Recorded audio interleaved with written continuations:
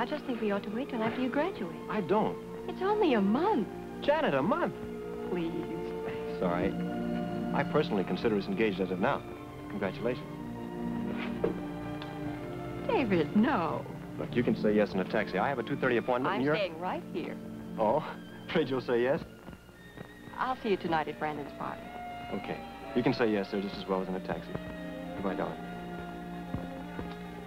Bye.